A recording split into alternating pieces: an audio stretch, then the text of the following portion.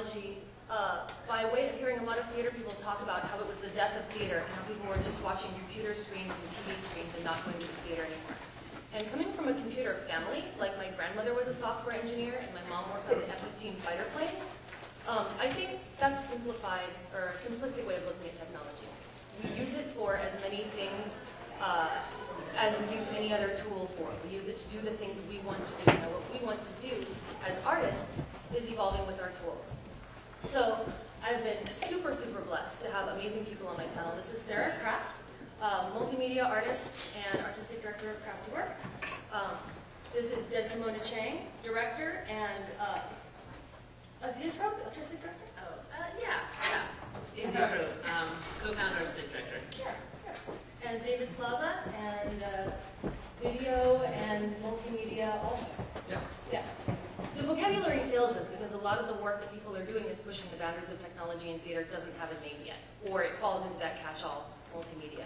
So, that being said, what interests do people have in theater and technology in here? Because we wanted to sort of calibrate what we're talking about to people's interests and experience so that we're not talking under or above what people are actually interested in. What are you guys interested in? Do you use technology in your own work? Are you interested in storytelling? Are you interested in learning new technologies? All of that. All of the above. All of the above. All of the above. Yeah. And also working with our sister unions on how to make that happen in theater. Yeah. New media technology. Well, I can tell you I am really interested in projection mapping as a way to steal the things that are cool about film and add it to sort of the three-dimensional architecture things that are best of theater to make it much better. Very cool. Projection mapping. Building on that, aesthetics, just aesthetics from the theater as applied towards new media and digital delivery. Could you explain that a little bit more? Well, we're talking about applying theatrical approaches or pieces of theater in a theater context, right? That's why we're here talking about theater. But we're talking about it in a non-traditional space, which is virtual space. How does that play? It's a different thing when you're creating that sort of aesthetic content for a virtual space as opposed to a live theater space. Right, so theater for non-live relationship spaces. Yeah. This is sort of a broad catch-all, but what I'm interested in is finding ways that theater and technology intersect in which it's not simply technology providing a background for the theater, or on the other side of it, we're theater artists doing something cool with technology. Like where do we actually get to the point where both things are serving the experience that's being created in a unique way that couldn't happen in any other context? One of the things I was excited about when inviting these panelists is that they're all doing a lot of that kind of work. It's not you put a show together and you're like, ooh, what tech can we bring to it? But exploring questions through all the available tools, technology being one of them. And there's questions of which, what's your ratio? When does something, how much tech can you use before it's no longer theater? Whether that's even a useful question at all, are theater and new media of all sorts moving towards a yet undiscovered third thing that will be so obvious to future generations are going to laugh at us for resisting it for so long. So, Or they already are. Dude, I'm telling you. So, with that said, I would love to turn over the stage to my panelists. Do you want to go first? To an intro? Yeah. Okay, so just a little about myself, my work. I guess, well, has anyone here seen my work? Because maybe I don't have to explain it. Okay. I'll show a couple. You can actually first start the first clip and I'll just talk over it because the audio doesn't matter. I've been making work that is about our relationship with media and technology and mediated experience for decades and with whatever tools were available at the time. So I started in the early 90s with crappy video and 35 millimeter or 16 millimeter or 8 millimeter film and little tape cassette players and whatever I could get my hands on and have gradually graduated with the technology as it's graduated and evolved. And I think, you know, a lot of my work has always been about my own, and come out of my own very charged and somewhat conflicted relationship with technology and media. And as somebody who, I think probably a lot of people in this room probably share this experience, at some point in my life I had to make the choice about whether I was going to choose a career in the performing arts and live arts, or choose a career in what is now digital video or film, or different forms of media. And that's been a very difficult choice, I think, for some of us, and continues to be a really interesting and challenging choice. And so I did have a career for a while in film and video production, specializing in special effects and 3D animation, digital effects, and I started inevitably to incorporate that into my performance work. So you can go ahead and play this clip. I write shows. Oh, did you already play? Okay, never mind. No, you don't have to play it again, it's fine. For me, I always work with whatever tools I'm working with are very integral and central to the process from the very beginning, and the work is often written and shaped around my interaction and the other performers or collaborators' interaction with those tools, so that it isn't kind of the design process isn't separate from the writing and devising process.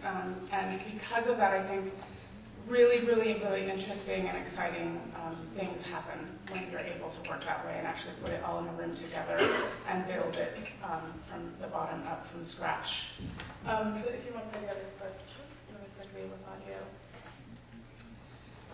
I play a lot with live. This is from a show, I think it's already open. Is it? Yeah, it should be.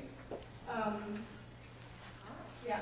So this is from a show where, like a number of my shows, I've had a lot of live cameras, and I play a lot with drawing the audience's attention to our relationship to media and mediated experience, and the way that that shapes and informs us, and the experience of liveness and live theater versus sort of mediated experience.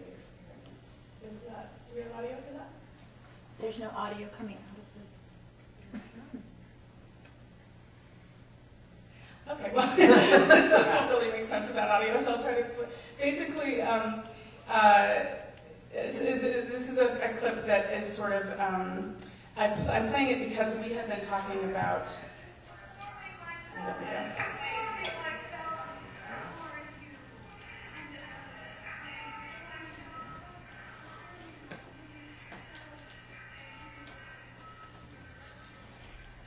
So, can you guys hear it?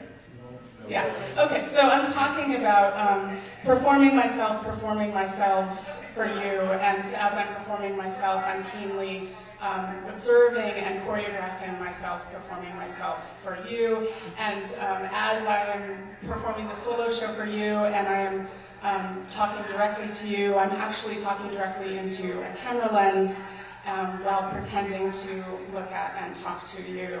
And while I'm actually imagining that I'm looking directly at you, I'm actually seeing my own reflection mirrored in the camera lens. And I'm sort of playing with all of these sort of meta layers of live performance, solo performance, the construction of identity and self in theater and in life, and our relationship to the media and to the camera.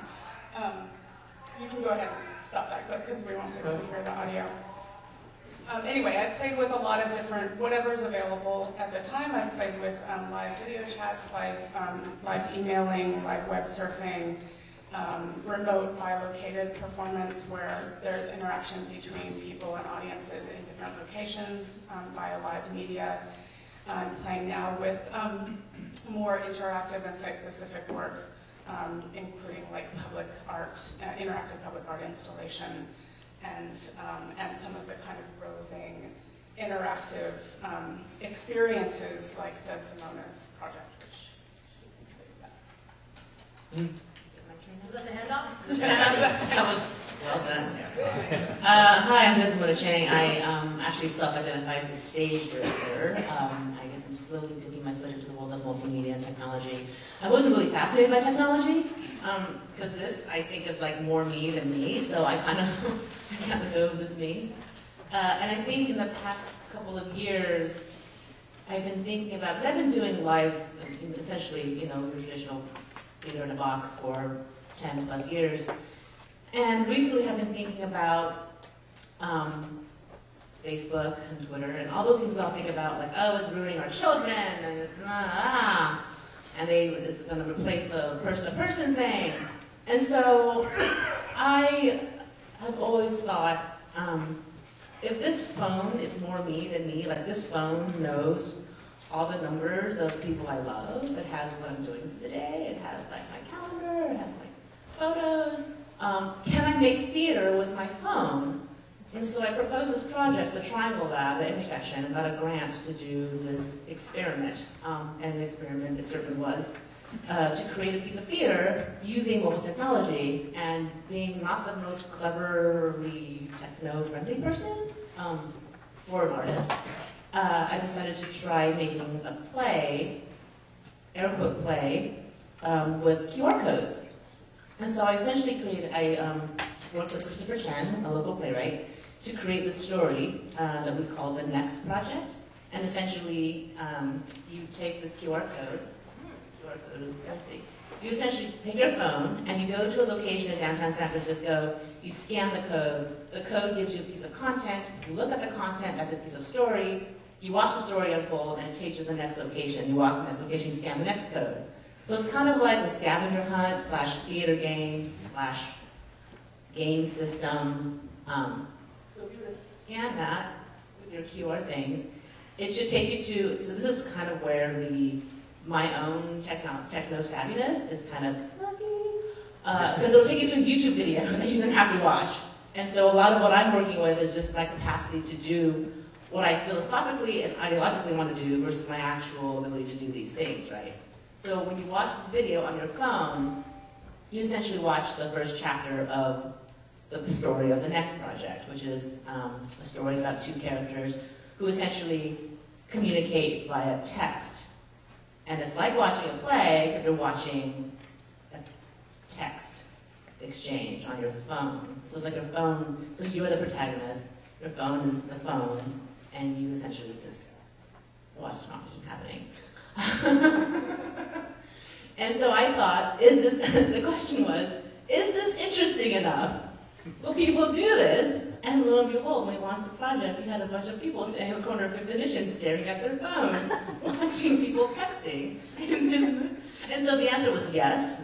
And then the problem was no one really came to not enough folks came to do it because the marketing was just not a very good, we just didn't market it very well.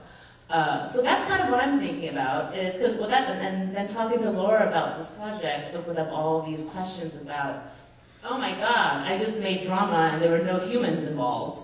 Are these characters? Are these, what is it? Am I going to see the show? Am I walking the show? What exactly am I doing as the audience person consuming this piece of theater, air quote theater, right? So that's kind of where I am. Yeah, stage director, dipping my foot into multimedia.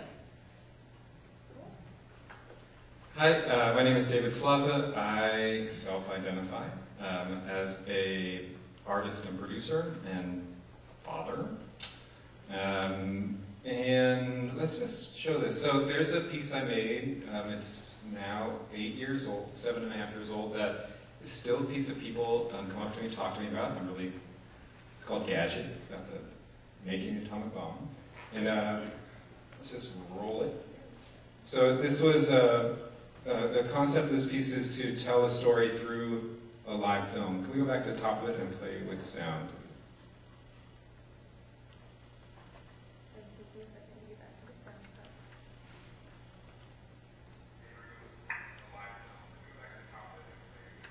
That's why I turned the sound up. There's a delay, I guess, between us. There is. With the live stream, there's a delay. But, here we go.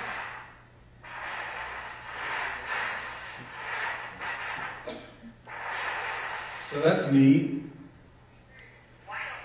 managing the video in a 360-degree environment that people are standing in the middle of, watching unfold. So it's hard to see this part of the video, but it's me with, at the time, with DVD turntables, kind of remixing newscast and some found footage and pop culture stuff. That's me talking about it in a loop.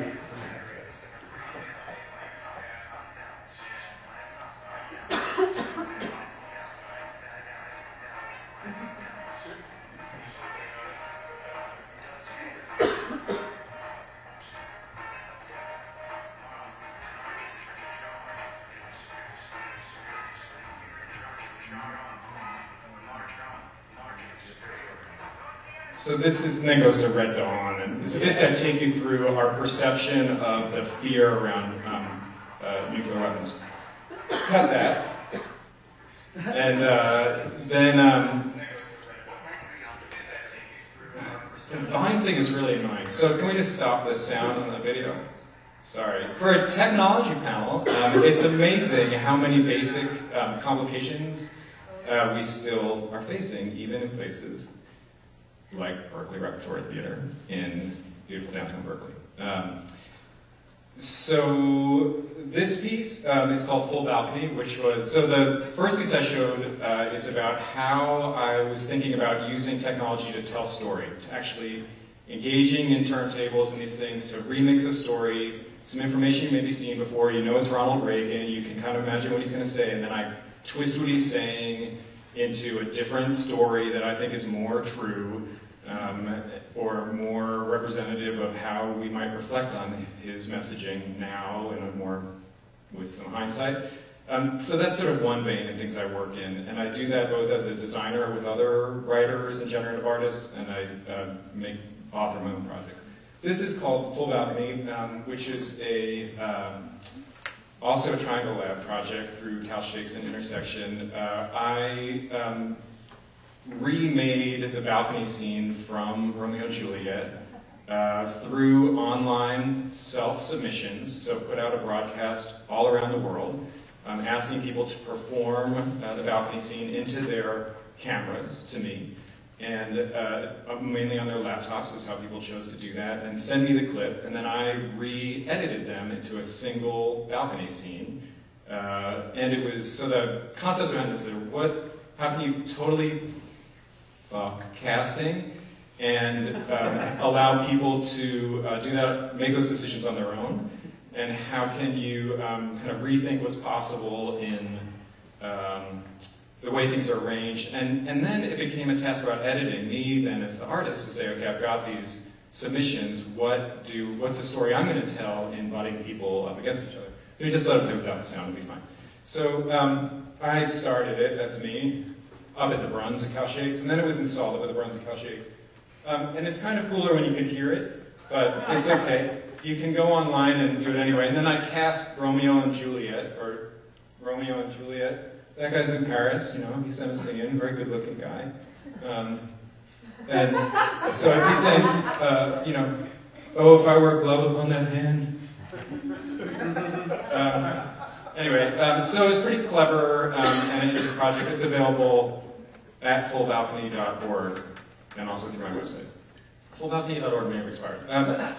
And then the other thing I'm doing now, if we cut this, no, keep going. Yeah, it's okay. The thing that I'm working on now is this. So this is, it's not video, it's a real thing I'm building called Studio One, which is a mobile residency you could live in, and you could actually talk to people inside of intimately in a 6x10 room and have conversations, and it can be deployed wherever you want it to go. It's premiering as a performance piece this summer at the Bueno, and a micro residency center. So it's I'm going to be there, sometimes there and sometimes not there, but I will be hosting other people to come and hang out in this and make work and hold conversations and do what they do as artists. So the video art. So my main thinking is around the mediated experience. What do we put between ourselves and our audiences? Or what do we take away between ourselves and our audiences? And how do we craft experiences that really are appropriate to the use of technology that we want to do? There's no way I could have told the story of Gadget without, in my mind, without summoning these things from pop culture and those references. Full Balcony was totally made from other people's films, and now this is like, well, I want to be present with people, and I want to talk to them about real things. I want to create a safe, weird intimacy between us that we can relate to one another in. And so, because this, ultimately, what I'm pushing up against is this, like, I'm like desperate to connect with you guys. And because there's this like very strange gap between us that sometimes is useful and you can do things with if you know how to manage that relationship, but a lot of times it's just kind of antiquated. Like, I'm just not into it anymore. So that's what I'm doing right now. Yeah. Thank you very much. I'm going to leave that up to the school Yeah. We had a conference call a little while ago because these projects are so interesting and so different. We wanted to sort of get to know the ins and outs of our thinking about them before we actually got up here in front of everyone. And some of the questions that these folks came up with, we got really into, and I think they're important when talking about technology and relationships. One of them is intimacy. The idea of being in a room with someone and that being intimacy, that being safe. There are certain other kinds of intimacy that technologically mediated forms do provide. Asynchronous communication like texting, different kind of intimacy. So all of your work addresses that in at least a little bit of a way. What do you think about intimacy and your work in mediation that you're working? Anybody? Well, for me, I mean, I think intimacy is when people are vulnerable with one another. Like when you can create a state of vulnerability or off balance, or unexpectedness that you're like, oh, and you become aware of yourself or how you're feeling, or there's like this thing that you can do, and that like we have the benefit of that being in theater or in a live format. Yeah, I think it's really interesting because I don't think the audience comes to theater to be vulnerable. I think the audience comes to theater to watch someone else be vulnerable. Because vulnerability in you is strength, vulnerability in me is weakness. So, I mean, we walk, like, we're in the audience and like, oh my God, he's coming on, oh my God, the actor's coming up, don't come sit in my lap, don't sit in my lap, I'm not here, okay, I'm not here.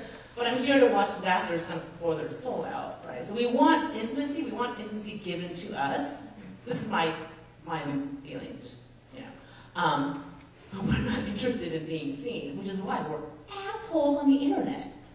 Right? We're complete jerks on the internet. The comment thread of any blog or website, right? There's something about how we like to consume stories. We want to hear someone tell their story. And I think we're getting to a place now where that's slowly dissolving, where we're interested in performing. But even then, YouTubers and video bloggers, I'm performing, but I'm still not being seen because I'm pointing to a camera. And you can see whatever you want, and I'm not responsible for the thing I throw out there and just give to you to look at whenever you feel like it. So I don't know, it's interesting, this vulnerability. And so I do agree with you. I agree with you up to a certain point, but I don't know if it's entirely reciprocal, Like if I came off stage and sat in Sam's lap, he'd be like, what are you doing? This is not right, I didn't sign up for this. Right? My ticket was not about me showing up, it was about me showing up to see you show up, performer. Although I think that's changing. I think that's changing generationally, I mean, in terms of the interest in and the hunger for and the willingness for real interactivity, in other forms at least. I think in the theater it's still evolving, and it is evolving because interactive immersive theater is going to be a big thing in America this year, or last year. I mean, it's been happening in the rest of the world for a while, but But, you know, I think because younger generations are growing up so completely immersed in and very versatile and comfortable in different forms of interactivity. And I think, you know, the explosion, for example, of, in a sense, like your project, you know, the kind of like interactive urban gaming kind of treasure hunt tour kind of experiences are really, there's a reason that people are really soaking that up right now and looking for that. I think for me, some of what's been interesting up until recently, I mean, it's still interesting for me, but in terms of theater, is, like I talked about a little bit, is this construction of intimacy. This, and I think especially in terms of film and cameras, and which translates to the internet and YouTube, and the whole kind of selfie culture, the constant sort of constructing and branding and shaping and editing and promoting and performance of self in culture is really fascinating, and I think it's something that I'm interested. I've played with a lot in performances, again, sort of directly addressing that in the context of theater and the live experience of theater, and the sort of complicated layers of self performing some other self, and the difference between me in this room with you right now and that form of live embodied intimacy, and the other kind of intimacy that you feel when I'm in a close-up on camera and you can see my eyes and you feel like you're inside my head, and I can construct this other thing for you. And I think that's such a powerful experience now that people are able to do that themselves. People are able to do that, just pick up their iPhone and be on camera, be on film right now, and to construct these layers of identity. And I'm also really interested in just this sort of, again, this sort of illusion of relatedness, this illusion of the construction of intimacy, the way that, you know, I mean, some people feel, you know, closer to porn than they feel to their partner. I mean, there's so many different manifestations of that in culture right now. And sorry, really quickly, what's interesting about what you just did, Sarah, was like, when you're talking to the group, and as you're talking to the group, but when you do this, it's like just for me. Yeah. Yeah. So the intimacy actually, I'm sorry, I'm just like thinking out loud. It feels like if we didn't create theater just for me, that's what we all want, right? It feels like it's, like when I'm in movie theater, I feel like it's just for me. In the theater, there's like all these people around me, and there was like crackling sounds of candy, and like, you know, people rustling, and someone coughing. It's like, it's not just for me, it's for us. I think this is part of, yeah, I think this is part of also what I'm talking about, this sort of the room for projection. Part of what is so, I mean, if anybody has ever had an actual long-distance relationship, raise your hand, you know, or been in a relationship where you're long distance sometimes,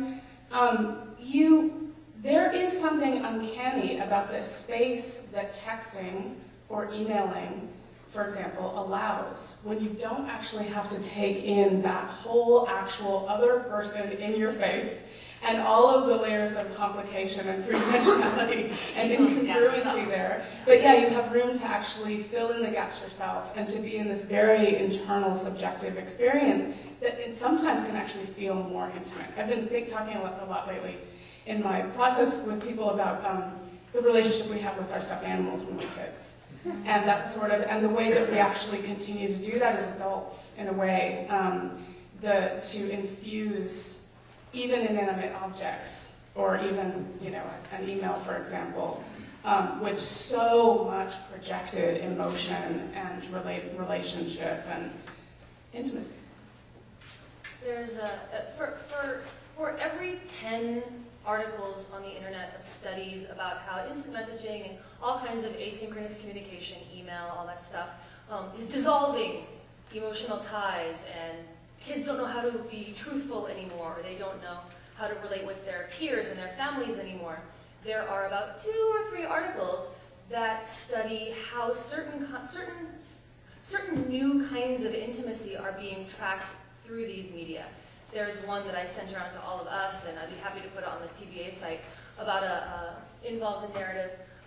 Parent comes home from work, kids on the computer, how are you doing, honey, how's your day? Fine. They go into separate rooms, they start talking on IM. and he tells his mom how his day really was. Now, there's a study that breaks down what the components of intimacy are vis-a-vis these media, things like self-disclosure, acceptance, affection, and there's a couple other of these components that are being broken down in a way I think we haven't had cause to before. So considering which of these components are more at home in a digital medium, you know, I've definitely texted things to people I would never say to them in person, probably today.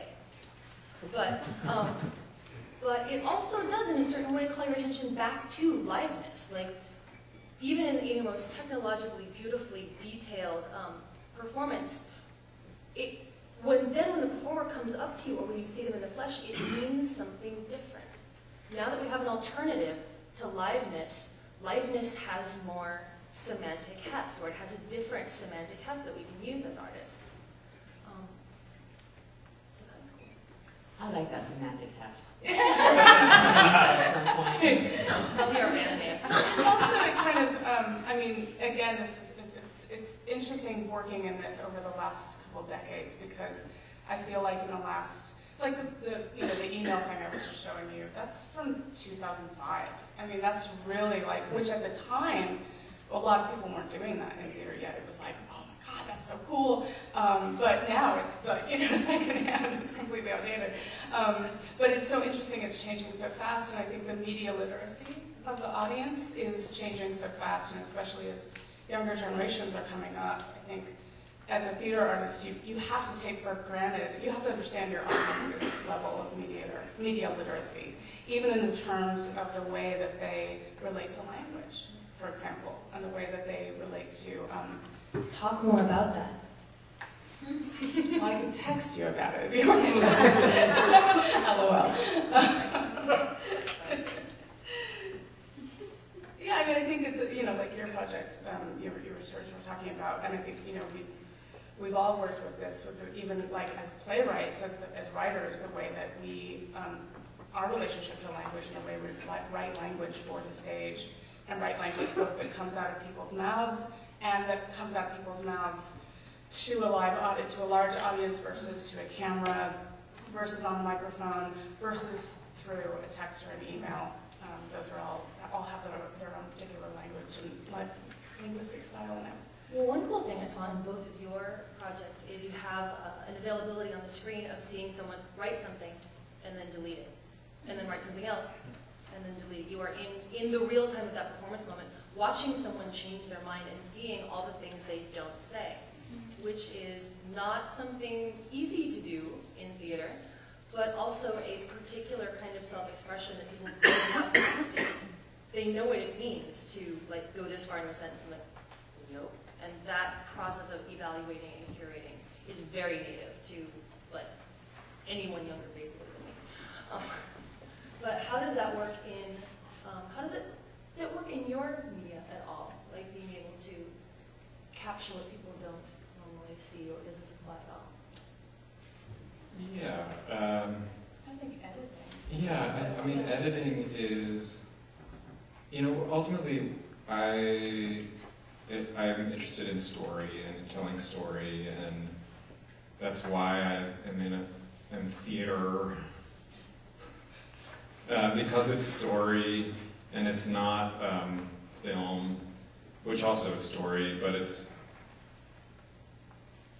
not something in a gallery, which you might deprioritize story, or a public art project, or whatever. But it is about story, and see, no, I just can't keep them today. And that there's a, I don't know what the question was, but really how do you tell the story as best you can? How do you keep re-engaging in the relationship and re-engaging with your audiences? And sometimes that takes different tactics for different situations.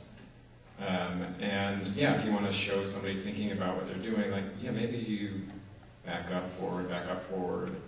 But yeah, I mean, the main thing that my many of my main influences are around remix culture and DJ culture, and taking something that exists on a record or a film and reworking that to be your own thing, and telling story through that, and using pieces of stuff that maybe aren't made to tell stories to tell a story. So, remixing somebody brushing their teeth, 50 different times to tell a story about how they miss their mom. If you could just imagine what that would be like that sounds like something I would do. Well, it makes you want to go one of two ways, either to the fact that this means of digital production are in basically everyone's hands. Now you've got your camera here, you've got your video camera here, you've got your sound studio, your audio mixer all here, and how much does your audiences basically catching up or passing us in technology affect the questions that you're asking as you're laying out a work, as you're exploring a work? Right, and at what point is me making a theater piece just a version of someone else living their real life? Right? Like me going, whoa, no, theater piece. And like, my little kid in the corner is going, well, yeah, real life. So that's what I'm curious about. Like when we start to, sure, at some point, I'm sure we all came to the theater and we watched this, and we think, oh, that's real life, right? And now we're doing the same thing where we're like replicating text messages, oh, that's real life. I don't know, it kind of begs the question, so what is theater supposed to be reflecting, and why do we make the work we make in the American theater, and why are we making these types of works that it's a kind of maybe theater, right? And like, how do you want to define what you consider theater? Is it humans? Is it without humans? Is it the lack of screamings? What is it that makes this, either a departure from what we consider to be traditional theater or an evolution? Who out there feels that the divide between theater and not theater is important and defensible? I'm not saying it's not. I just want to start a conversation. What do you mean important? Like that there is a line? Important to you in your work, that how you approach your work, at a certain point you'll stop and say, that's not theater anymore. Like where are people's lines as you're answering your questions and working toward answering your questions? I've used a lot of technology in my work. I'm a director. But for me, and I don't know if this is true, but for me, unless there's a live body in front of me, I don't really interact with it as theater. It can be all projection other than that live body. They might not even be doing anything. I don't, you know what I mean? I feel like for me, theater is about me as audience member being in literally the same space physically with a performer.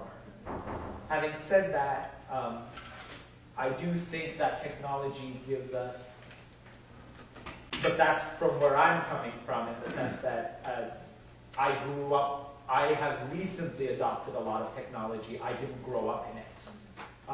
So my niece probably feels like her friends are in her room when she's IMing with them in a way that I don't. So her response to this question could be very different in the sense that for her seeing a screen and somebody on the screen might actually carry more semantic heft than it does for me. And that I think is really interesting. Evan, did you see the, sorry. Did you see the production of No Eggs at ACT? Yes. Okay. Yes. Was that theater? Who saw that production? It totally was, because there was a ballet that I could see the whole time. And I got to see them when they walked out. There were moments in it where I was reminded that I was actually watching people doing this. Even though they weren't in the room, they were still doing live things in the next room. It's an interesting question, though. I would say yes, okay. But I don't know the answer. Oh, I know.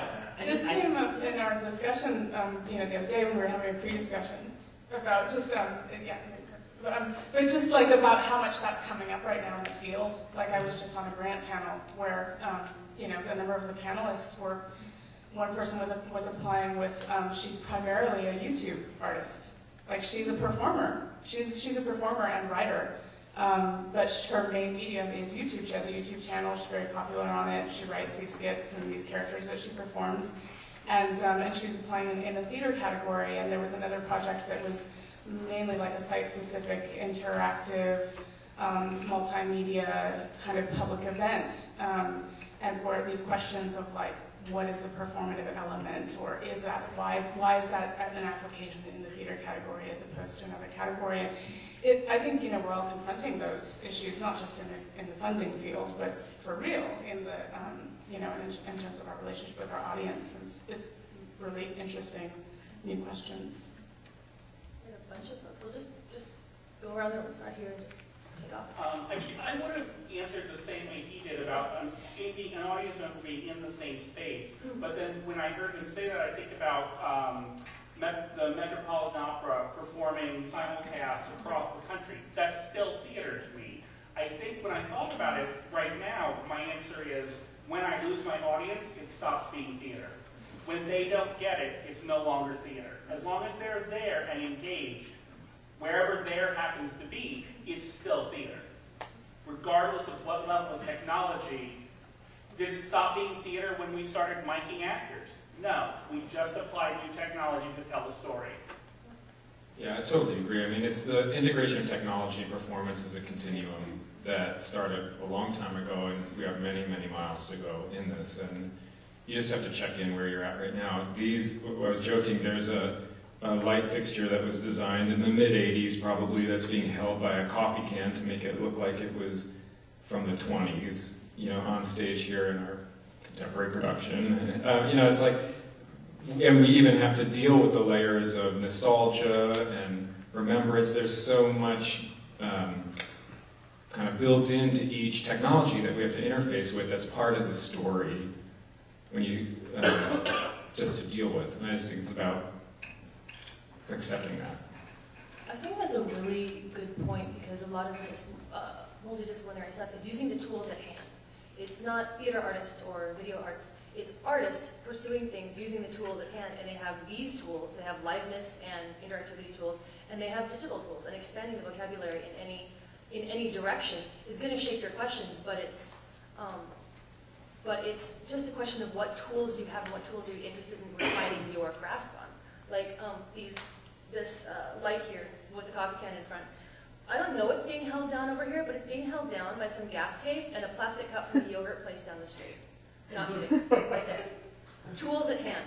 If you have something you need to do as an artist, you will find the tools that you need in order to get it done. If it's a plastic yogurt cup, if it's your YouTube thing. So... I think it's actually a potato starch cup. Is it a potato starch cup? Yeah, I don't think it's plastic. It's from Gelateria 9 down the street. But yeah, the tools at hand, I guess. Yeah, I am really enchanted and still fixated on this teddy bear metaphor. And so I will think about that for a while. Teddy bear metaphor. Okay. I would let the stuffed animal that we can project all of our needs and desires and sort of childhood fantasy on, and then translating that into the actor as object and what you're dealing with. I would love for you to talk more about whether or not you think there's a sweet spot to hit where, like, where is intimacy, where does intimacy overlap with our needs and projections in theater, and how can technology aid or detract from kind of finding that sweet spot, if there is one? Well, I think one of the things that's interesting about theater, right, is the sweet spot moment that's absolutely live, where you feel like the audience really felt that, where like you say something and everybody just explodes in laughter, or something, or you feel the in the room. I just got chills.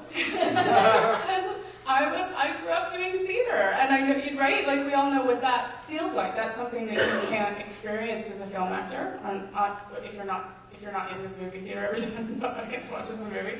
It's something you can experience as a visual artist if you're not in the gallery every single day if the gallery is open. Experiencing that live moment in time and space with the audience. And I think, for me, like in live events, that's still a really charged, powerful, interesting interaction, no matter how much technology is also involved or mediating that. And for me, sometimes I feel like the more that I play with media and technology and sort of calling our attention to the relationship with that, sometimes sometimes it even amplifies those moments. But I feel like in my work, I often keep commenting on and drawing the audience's attention back to losing themselves in being so drawn into the content, they lose the awareness of the form, and then being woken back up to the medium that's actually being manipulated in order to give them the experience. Can I ask a quick follow-up?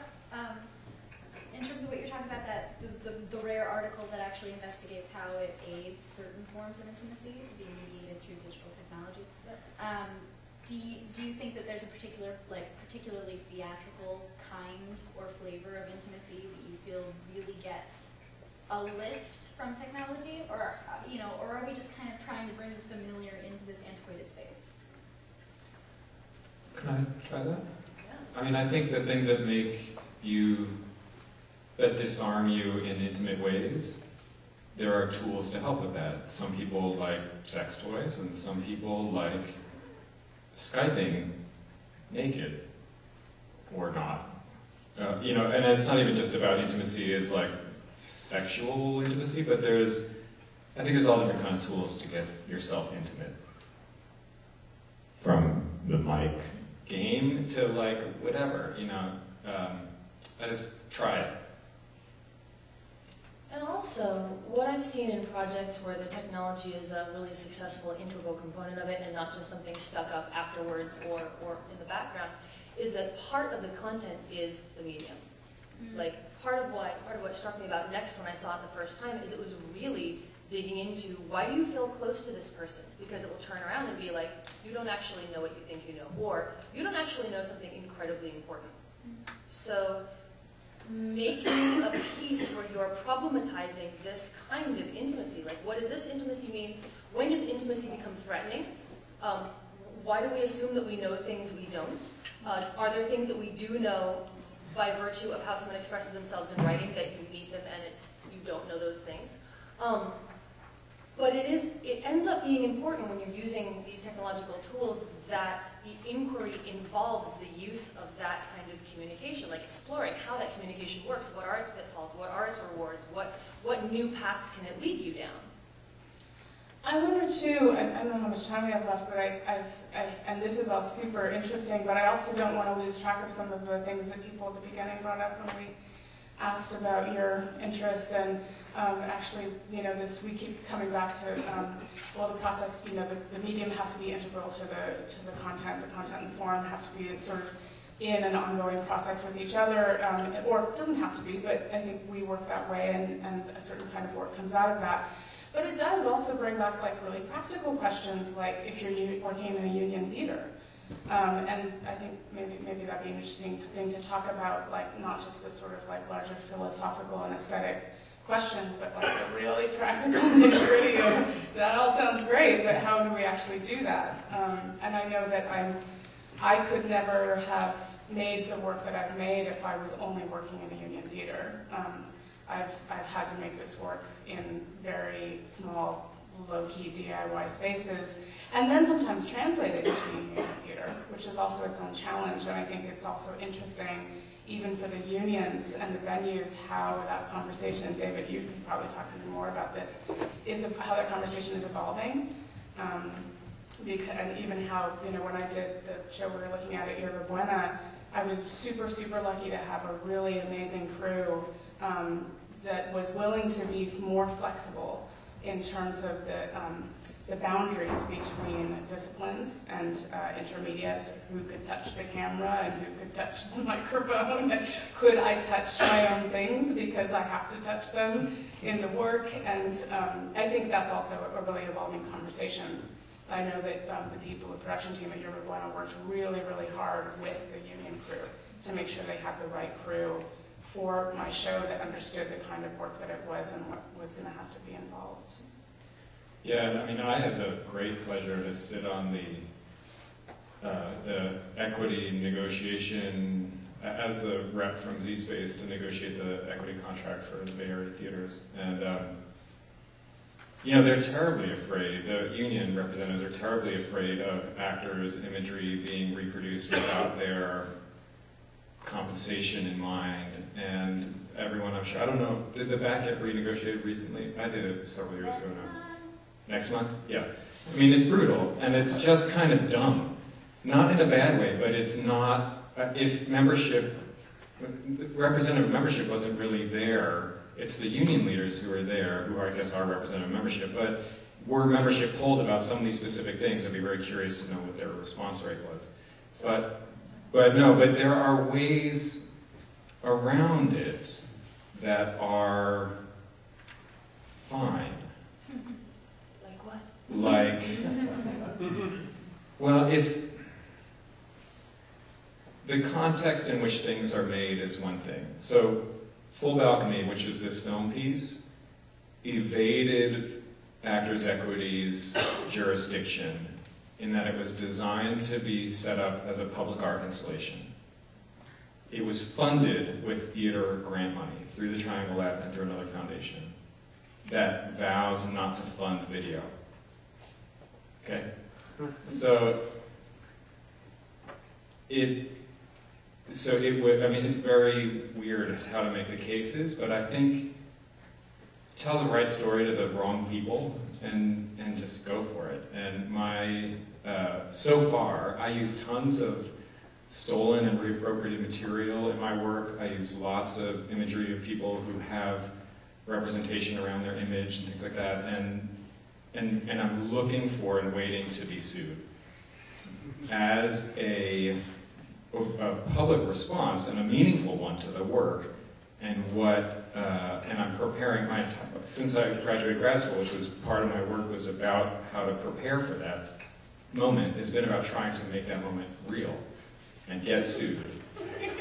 Because this broadcast will live forever online. So maybe after I go through the lawsuit, I'll look back on this and they say, he was trying. But I'm mainly looking to push the barriers around, well, who owns your image in what circumstances?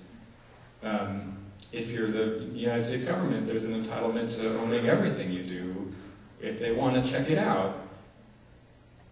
But can I use Ronald Reagan and make him say something different? Or, I mean, Ronald Reagan, and he's kind of in the public domain, sort of, but he's a union actor. And, anyway, so.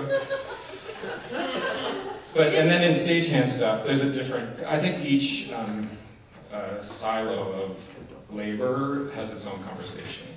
And it's weird between SAG and stage and equity and film, and it's like kind of finding the gray area in each of their agreements, and just read the agreements. I encourage you to, if you're an artist who wants to ride the gray area in an actor's contract, or you want a union actor to be part of your thing, read their agreement so you can help them understand what they're able to do or not do. So the fact that these contracts were drawn up before all this media existed is both a hindrance and in some ways a help, because you can outpace it. Well, I mean, we wrote this, the union contract was written just a few years ago. Facebook existed and YouTube existed and all this stuff. I mean, they redo it every 3 or 4 or 5 years, whatever it is. I mean, they know what's going on. It's just about an unwillingness to make concessions to the changing world. We didn't actually get all the way around at folks with hands the guy with the red up. shirt had his hand up about 6 times. I don't mean to point you out, but there you go. No worries. Okay. My response is more to the line between like defining audience, viewer, and I think the thing about theater is it comes back to me as community. My problem with if it's for a performance for one audience member, at least the way I was brought up in theater is that there's an uplift into the community discussion. If I just watch stuff on YouTube, who do I have to share that with? And I think that's something even in the darkness of the theater space, so what makes us different from film is if we've done the work in a way where we've had that level of that bearing of soul, the group, you can feel that palpable energy from the audience. I mean, part of why I came to see this is that, I think that what tech does really well, the media, is that there's always these 3 unities of time, place, and character. But with the use of media, you can actually see somebody's soul, even if it's metaphorically represented, up there. You can actually, I love the remixing idea, change with the idea of fixing or refixing, where that time is not fixed in a way. And sort of, but the other thing is, you know, as someone who, you know, as a director, as an advisor, as a writer, I can play with that, but I'm not sure how far to go. And I like the sort of like the bigger conceptual aesthetic questioning that's sort of here. You know, how far can we push it? Because the thing is like, you know, I'm only speaking to the generation I came up with. You know, I look at my younger nephew and nieces, yeah, they got iPads and stuff, but they process narratives so much rapidly and differently than I do. That I look and sort of say, well, it can't just be about videoing, you know, us playing with video and that anymore. It's actually got to figure out how to get Flappy Bird in there and then unpack it into something else. Because that's the thing, is when you see what you guys can do with media, which I think is so incredible, I'm still very old school, still about an actor on boards. But when you can actually get close to that microphone, change the audio, you know, territory of the space, change the way that you can actually see image and the interactivity of image. Yeah, I just want to echo one point that I think is really important, is the shortening of narrative is a very contemporary thing that's happening, and I there will be a sort of backlash around it or whatever, but that's real right now. It's like I think we have seen it in theater. There's more and more theaters putting on like a full day of 7 plays, or like the shotgun thing where it's you know, these long arc narratives and an epic theater experience. Your body in that place for so long. And that's the like anti-push to Twitter, which is, you know, can you say everything in your designated character limit and get used to only thinking in 70 characters or whatever it is. You know, it's like my brain only works in 70 characters. I mean, it's like, so you need to make a 70 character story. How many characters? 140. So I'm only using half. Well, I have a question then too, going back to community. We as theater people tell ourselves over and over, oh my gosh, we bring people together. Oh my gosh, there's nothing like being in the same room with a bunch of people and having an emotional experience. What about the share function of, say, this video that you like? You don't have to have your 17 best friends in the room with you to share this experience with them. What's the difference? What do we want to do with that? And you can share it with a much wider audience. I can send it to my sister in Stockholm. I can send it to my brother. Like, there's a real sharing. There's a very real sharing. That doesn't mean less, it just means different. What do we do with that?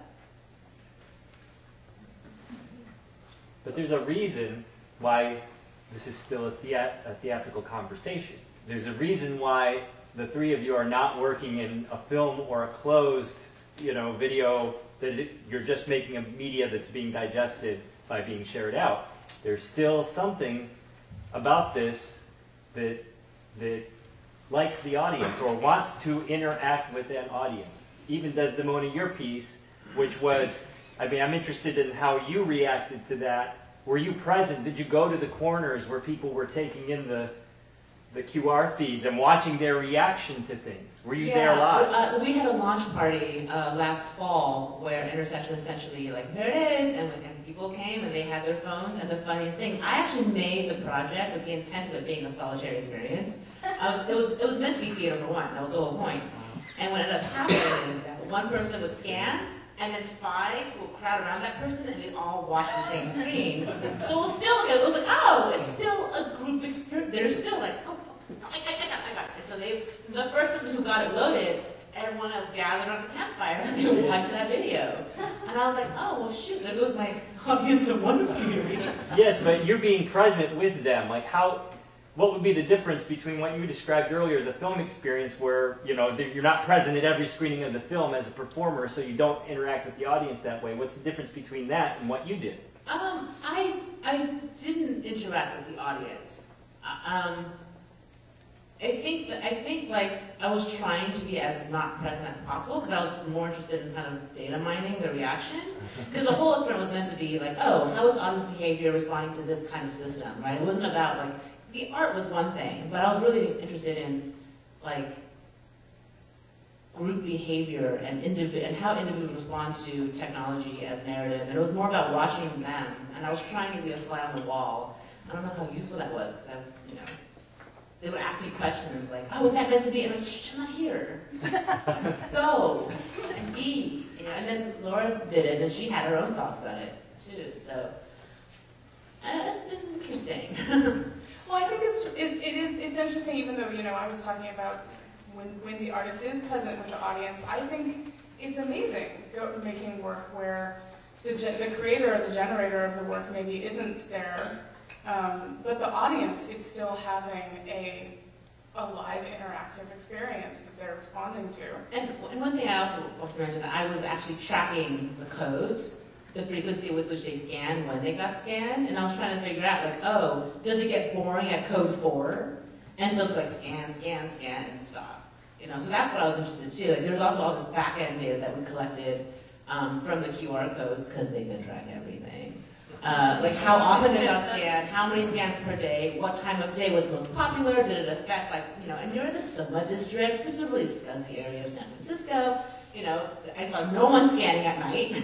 All the scans were during the day, you know, around lunchtime. So that was interesting too. Okay. Any other questions? Yeah, we have about 10 minutes. So here's my question. You all are 3 very cool artists doing very different work from each other. And you mentioned being, you know, at the vanguard of a form that's changing every year. So I would love for you to paint me a picture of where you think it's going in 10 years, 20 years, 30 years. Didn't you ask us about the future of the American theater 10 years ago? 10 years ago. When you are old and gray and return to a panel on the same topic, I want to know what kind of project you think you'll be talking about Better not be a then. panel on the same project still. Oh my God. Yeah, I don't think that they'll be talking about this in the same way anymore.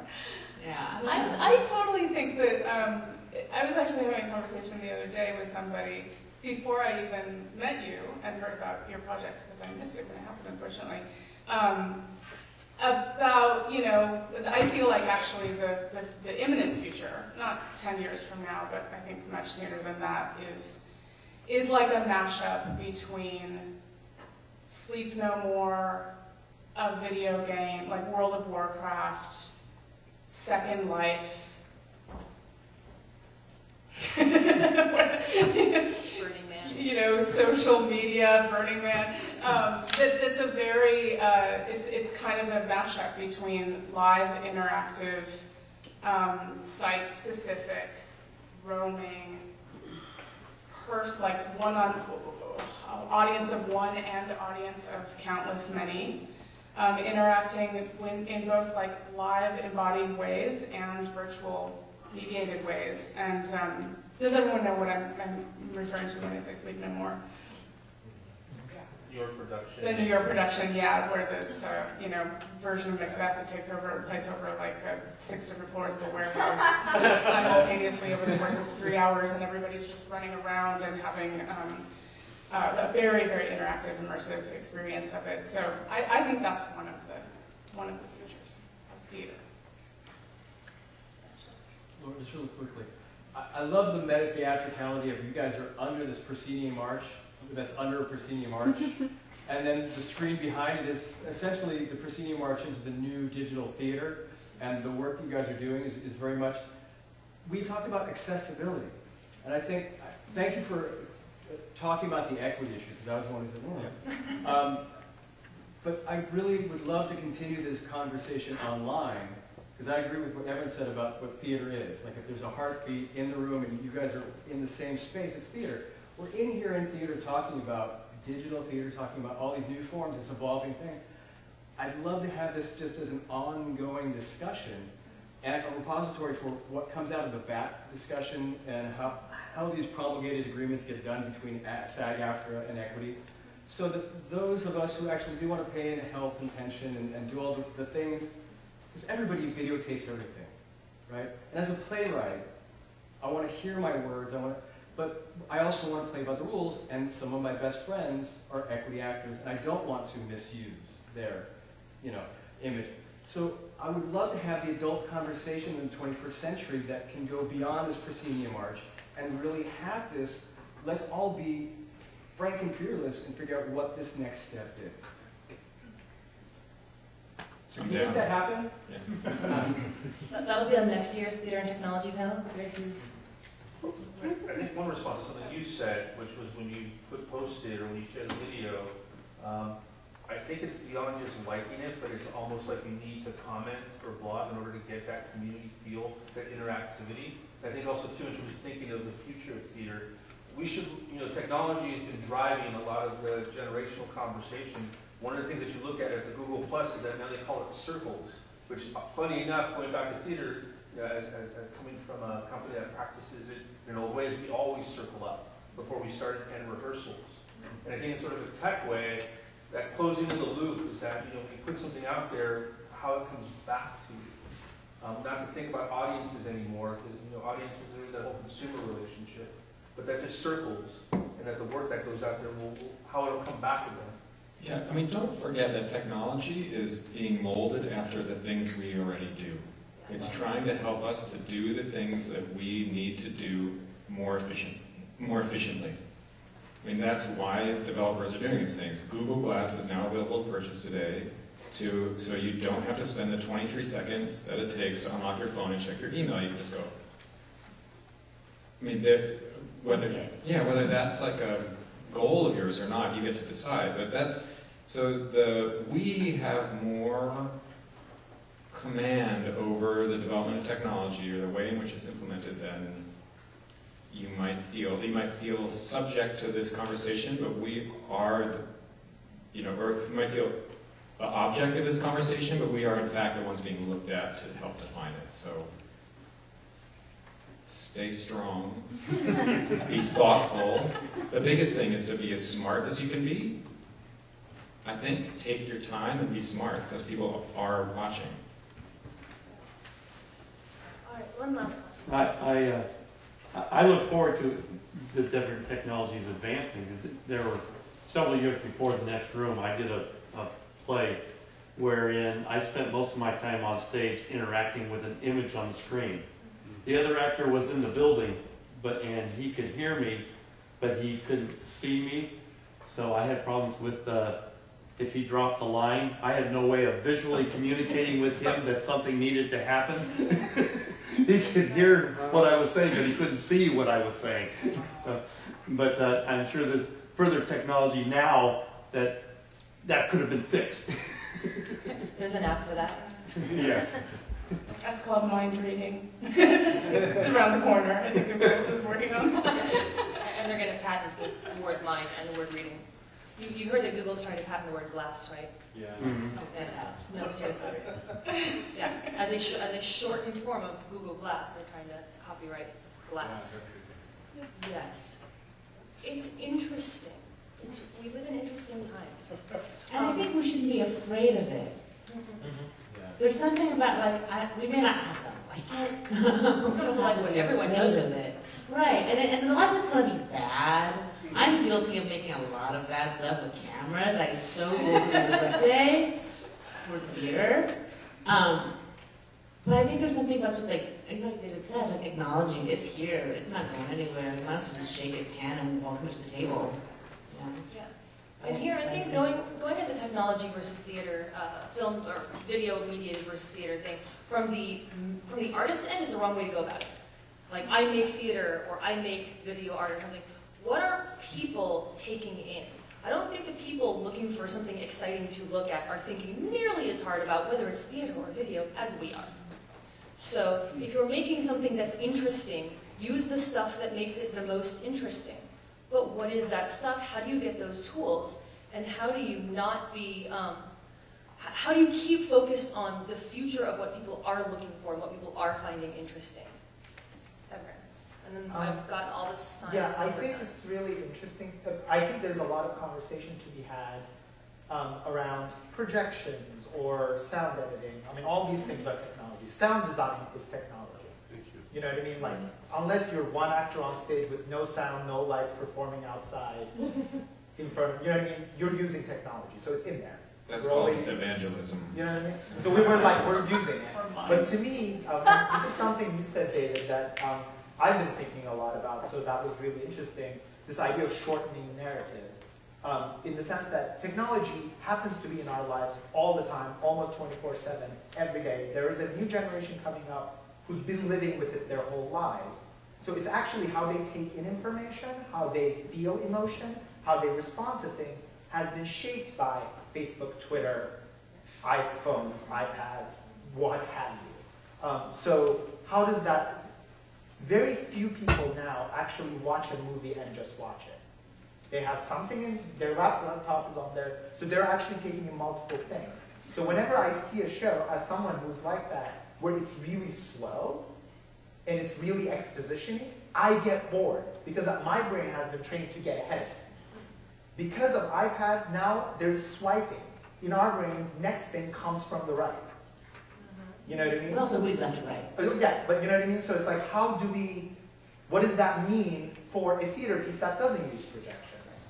What does it mean about layering story? And that's something that I'm really interested in, and I think that's where you get a lot of tension, is because an older audience member or an audience member who's not as technologically advanced might say, I can't get all this information.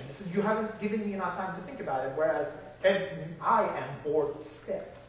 You know what I mean? In the audience, because you just spent 10 minutes of my time explaining something to me when I wanted to get to the next thing 9 minutes ago. And that's a question. When do you go with it? When do you go against it? And I hope we can all start being specific and mindful of our decisions around that. Very cool. Our time is up. Thank you so much for being here. Thank you. Enjoy the rest of the conference. Some of these articles I was talking about on intimacy and asynchronous communication, I'm going to put up on the TVA website, along with the websites of these fantastic artists. You can get more of their work and get to know more of what they're working on. So thanks again.